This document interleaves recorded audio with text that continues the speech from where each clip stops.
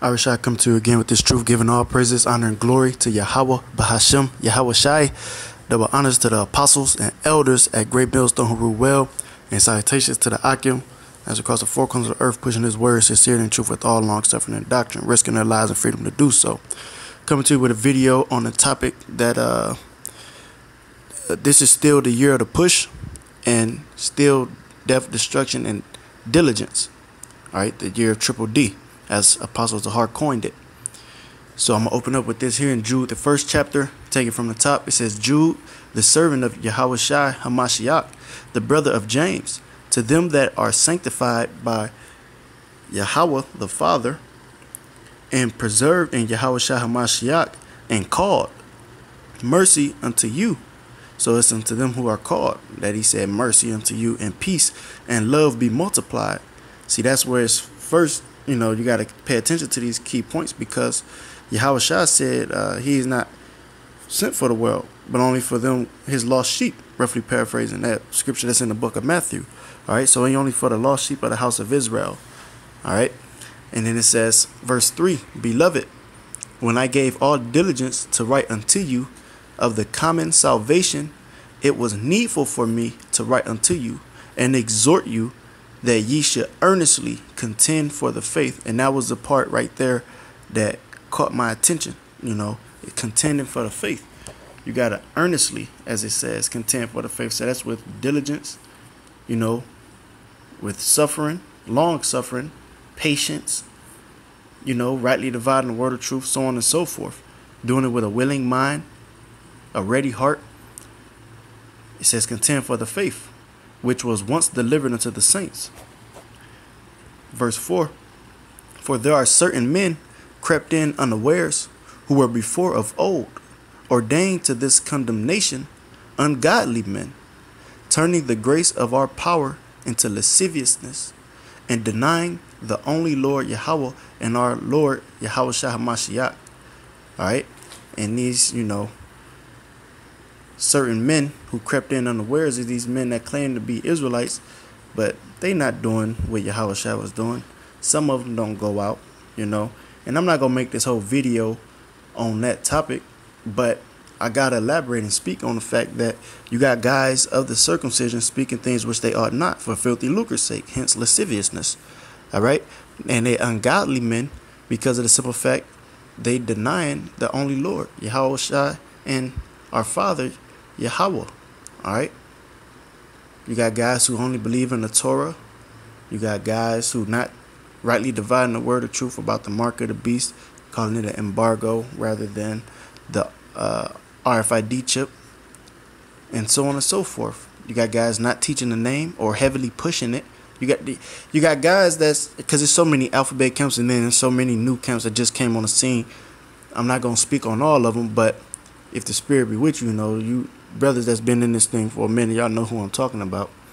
You got guys who might believe the mark of the beast is the RFID chip, but they're not heavily pushing it. All right, so that's like having, like the scriptures say, that light set on a candle, but you're hiding it under a bushel or under a bed. You ain't letting them who come in see that light. You hiding it. So if you believe it, you need to be earnestly contending for the faith. All right. It says, verse 5, I will therefore put you in remembrance, though ye once knew this. So at one point in time, we knew our Lord and Savior.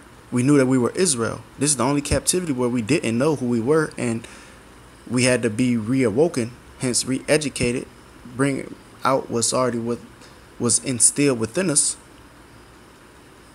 All right, here in Babylon, by way of Yahweh Shemiah Shai, which is love.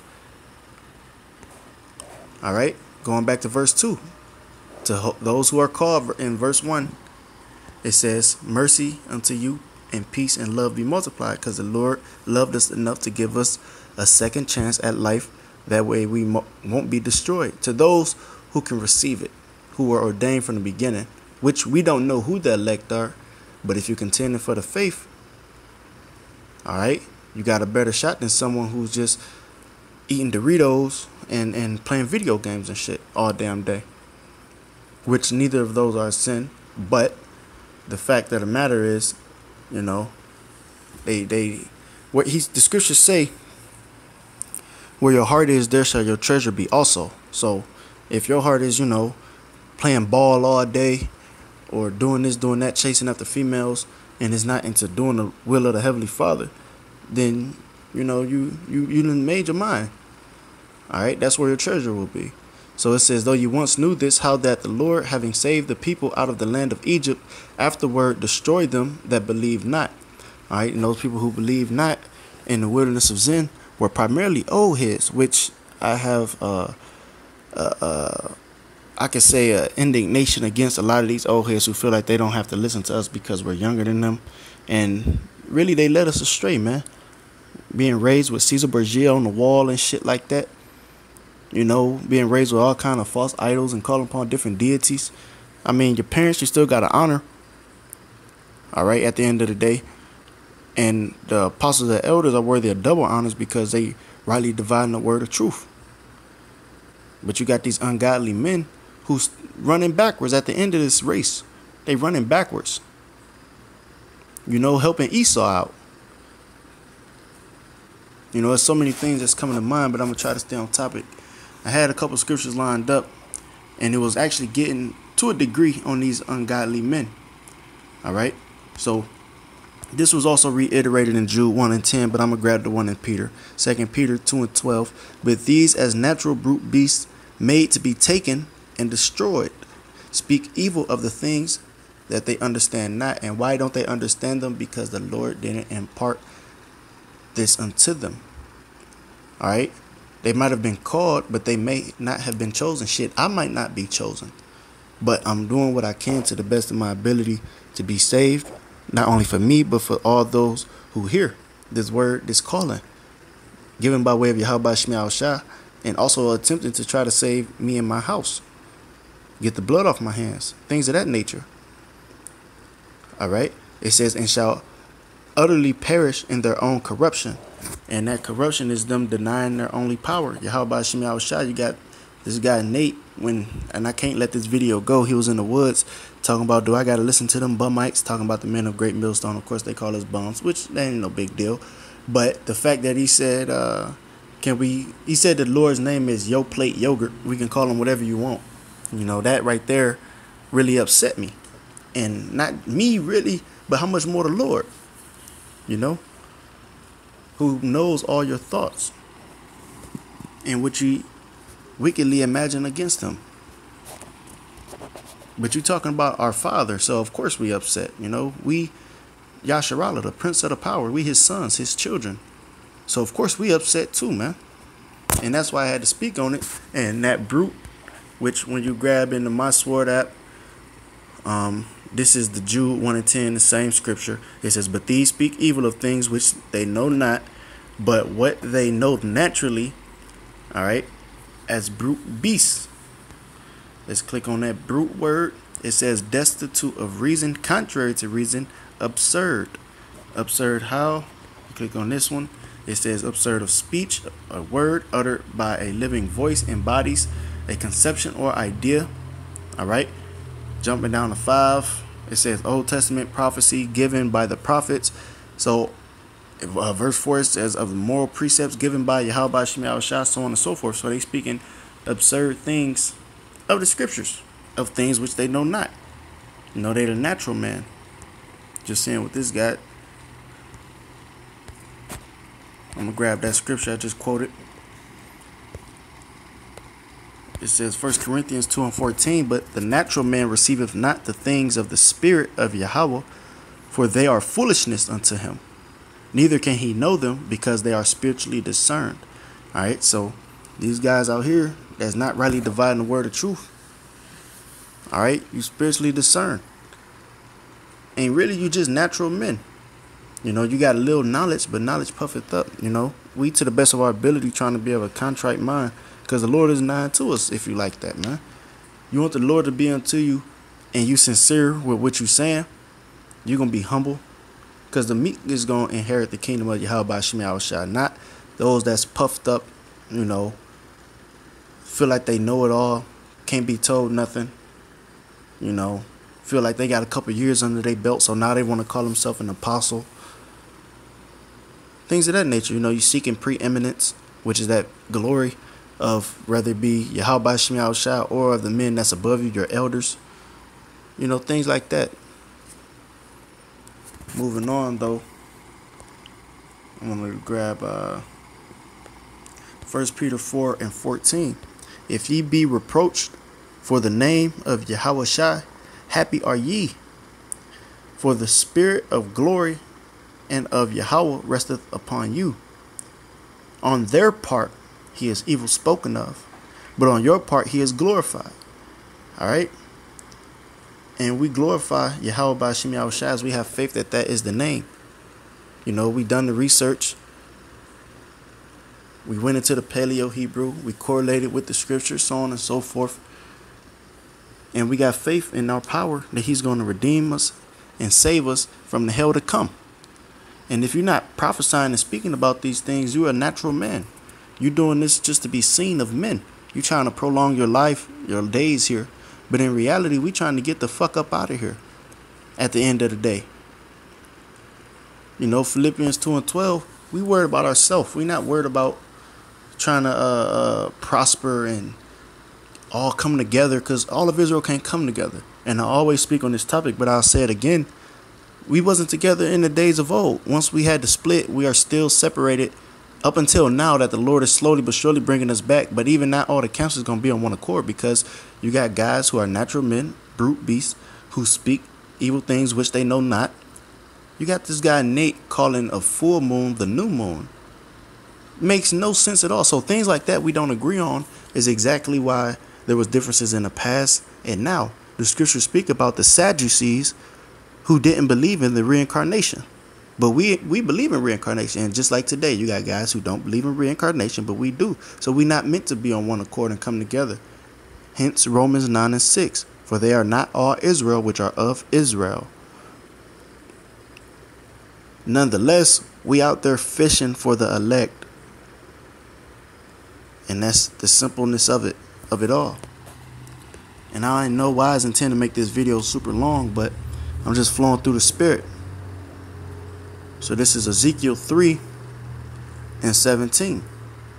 Son of man, I have made thee a watchman unto the house of Israel. Therefore hear the word at my mouth and give them warning from me. And so you are commanded to be on the highways and the byways. And in the book of, I believe it's 2 Timothy 4:2, if I'm not mistaken, you know, in season and out of season. We are demanded to compel Israel to come into the house of the Lord and make your life a living sacrifice, according to Romans 12:1. So we ought to be out there doing the will of the Heavenly Father.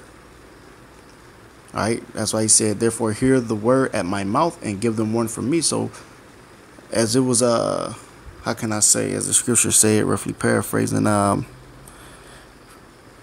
me type it in, freely bought, freely give. I might be butchering it, Salakia. Bear with me.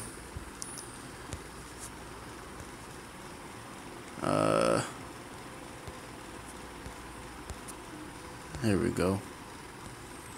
I'm gonna open this up.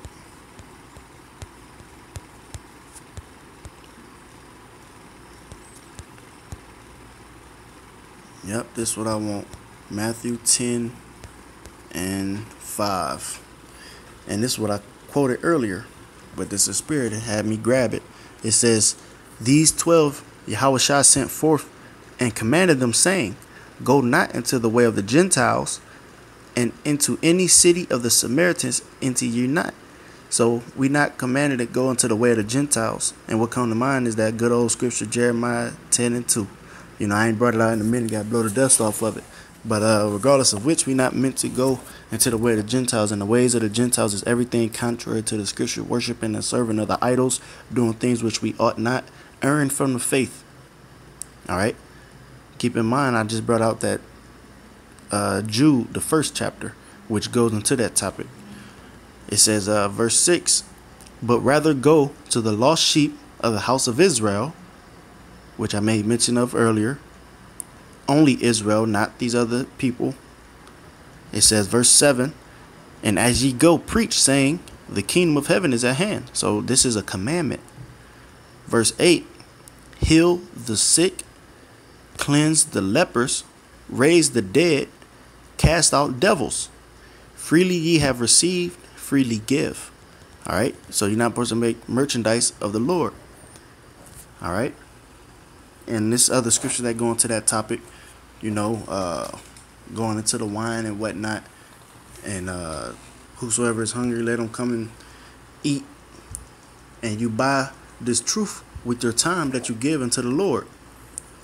Not talking about, oh, my bus is coming, so you only stuck around for 2 minutes. Hey, you marking yourself, man, if you ain't taking this thing seriously. Here it is, World War III is at hand. Hell, I just made mention of the fact that this is still the year of the push, and it's still death, destruction, and diligence. Hey, it was just a car crash that went on today, and 13 people killed, so they say. Let me just type that in. 2 hours ago, Spanish police stopped second attack after 13 killed in Barcelona. If I'm not mistaken, that's Spain, yeah. So, regardless of which, man, it's judgment all around us. And it was a significant amount that were injured, but you get the point.